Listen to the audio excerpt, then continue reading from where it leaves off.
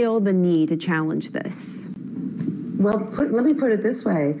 Why would anyone not want to count the votes and to be sure that they are counted accurately? What we know is that there were lots of hacks taking place around this election, hacks into voter databases, into party databases, into individual email accounts.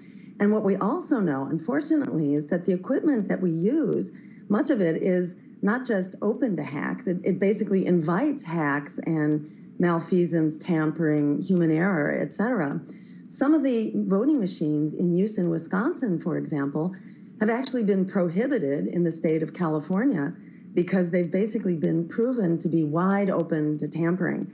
So what we're saying is, not that, hacking or fraud has necessarily taken place. I don't think we have evidence of that, but I think it's only natural and it's good for Americans to be reassured that our votes are counted, especially after such a divisive and bitter election where 80% of Americans, according to a New York Times poll, basically said they were disgusted with this election. They didn't like the candidates that we were limited to. They were screaming for open debates and other choices. It was a very bitter election where so many people were voting against their worst fear rather than for the candidate that they wanted. In Wisconsin, with almost 3 million votes cast, Donald Trump edged Hillary Clinton by less than 28,000. In Pennsylvania, out of almost 6 million votes, his advantage was 60,000. And the count in Michigan still remains too close for CNN to call the race.